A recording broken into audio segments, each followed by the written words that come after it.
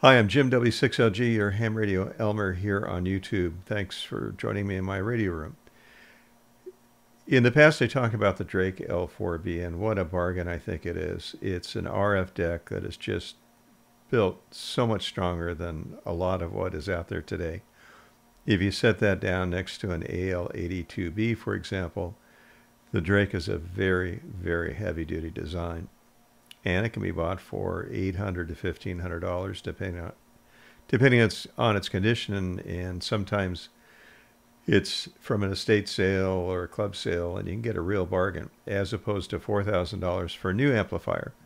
Having said that, though, all those amps, including the ones from Ameritron, have lethal voltages inside, and you have to be extraordinarily careful, which is to say it's unplugged and then discharged with a screwdriver after it's sat for a while.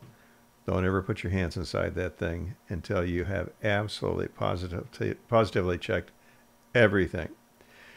So what I want to do is go over the basic schematic for a pair of 3500Zs. The schematic dates back to the 1960s. It was drawn by IMAC and Bill Orr, W6SAI.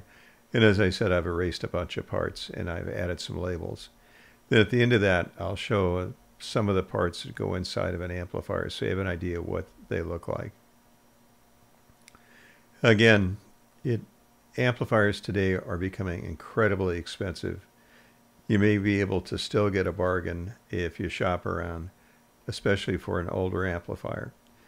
Fatal flaws in buying an amplifier might be the tubes. If they can't be gotten, like an 8877 is incredibly expensive.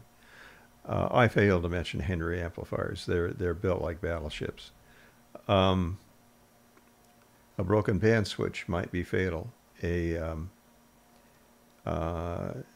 sockets, tubes can be replaced, although expensive. Air variable capacitors can be fixed, but it can be a lot of work. I would tend to shy away from one of those. Pretty much everything else, like the plate choke and other stuff on the inside that might get burned by mishandling, mistuning, absolutely positively the major flaw in a guy operating an amplifier is incorrectly tuning it up. You tune for max out. Period. And you watch the grid current, you don't overdrive it, and you do the procedure that I showed in so many videos now. So let's look at the schematic. I'll go over the parts. I've labeled them in red, and then I'll show you some of them with another camera. And I think you'll find it pretty interesting. Okay, so here's where the RF goes in. This would be the coax connector. There would be a relay here connected to the output. So the input could go directly to the antenna and bypass all of this stuff. Also, during transmit, that relay would perform the function of connecting this input to the tubes. Now, before we get to the tubes, because the tubes had an impedance different than 50 ohms and would vary, there's a tuned circuit, and the tuned circuit, like a little antenna tuner, sits right here. So we have the input, and this is a switch, and there are separate coils for each of the bands with a slug, that's what the arrow's about, to adjust the impedance matching. That RF goes into the cathode of the tubes. And in this case, we've got two tubes, so it's being split between the two tubes. So now we've got the cathode, and on these tubes, the cathode is heated directly by the filament transformer. So the filament transformer, which is drawn down here, provides the 5 volts at 30 amps for the two tubes. And because they're connected to the filament, the cathode heats up almost immediately. But now we've got RF going onto the filament, so to keep that from happening, from going down into the transformer, there's a choke. So there's a filament choke. It was wound either on some kind of ferrite early on. The cores are a little bit different today. Any number could be one that sort of looks like a donut, or it could be a rod. So this keeps the RF from going into the filament transformer and towards the power supply. Now, to get the tubes going, we have to provide some voltage. And in this case, it could be around 3,500 volts. That would come in here and connect to the top of the tubes. And again, we want to keep, there's RF at the top of the tubes. You want to keep RF from going towards the power supply. So there are chokes placed in that lead also. And they're called, or can be called, a plate choke. There may be more than one, and there's also capacitors to ground. Another important part of the circuit is these little gizmos at the top of the tubes. If the tube has a lot of amplification, it wants to oscillate, sometimes do weird things. So to stop that, there are parasitic chokes in the plate lead to the two tubes. They're a bit tricky. It's a resistor and a coil. But once you get that set, and you can tell pretty quickly if that's the right value, because the tube won't oscillate on its own. So you've got the input tune circuit goes into the tubes. This prevents that RF from going towards the filament transformer. The tubes provide amplification because we've got virtually 0 volts at the bottom. I say bottom, but they're constructed in a different way. But the top of the tube, where that plate cap is, has a lot of voltage on it. So those electrons get going towards that plate. And you've heard of grounded grid. This is the grid of the two tubes and the little symbol for being at ground. The RF flows out of the top of the tubes. It's protected from going into the power supply through a plate choke. The DC voltage, so this is common mode. It's got DC on it and it's got RF on it. To keep the DC from going to the tank circuit, there's a capacitor right here called a doorknob capacitor. And I'll show you what one of those looks like. This is, if you will, sort of an antenna tuner. So we've got the tank circuit, and we've got a variable capacitor called a plate tune capacitor, and a load capacitor or load control. Output of the tube then comes out here.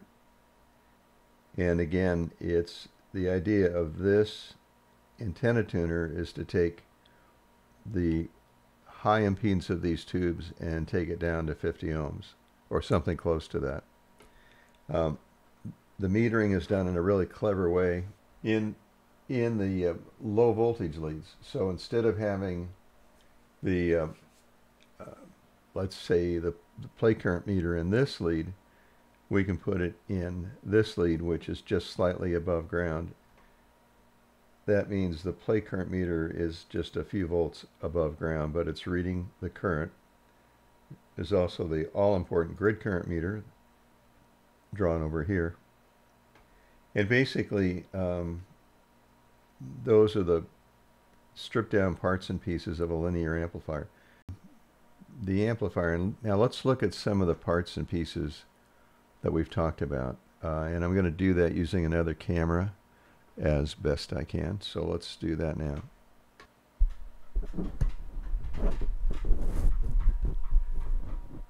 Okay, so that's a typical tuned input, and you can see the, I don't know if it's going to focus or not, the slugs that you adjust,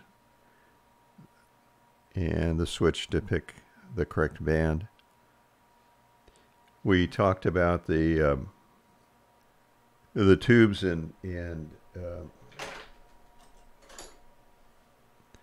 this is what a typical tube socket would look like in a like a Drake L4B or an SB220.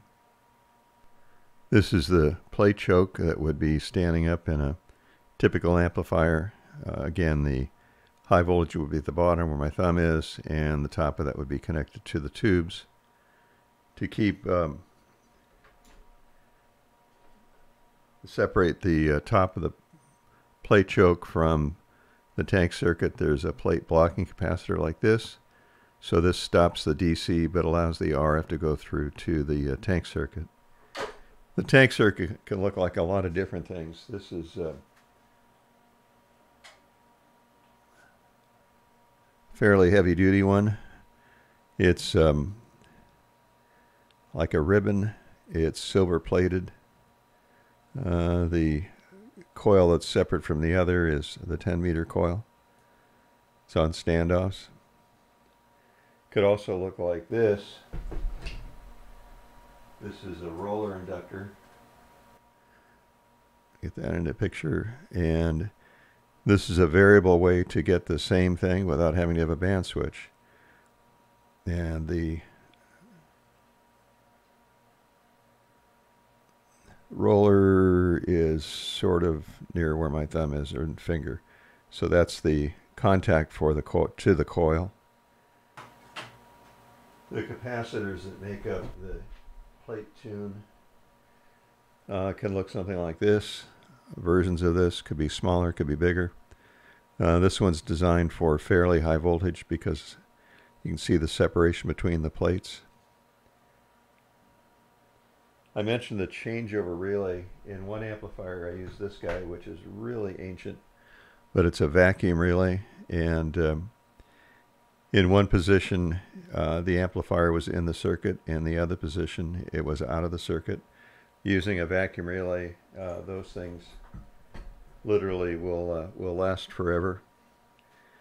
In order to measure the high voltage, there's a series of resistors that drop the voltage down to a number that can be read by a meter without it being dangerous. So each one of these is 1 megohm.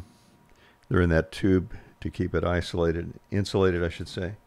All right, that's the guts of an amplifier, was some of the guts of an amplifier anyway. If you haven't subscribed, please do that. If you have any questions, post them below. If you have any suggestions, post that below also. Thanks for watching. I'm Jim, W6LG in Rockland, California, 73.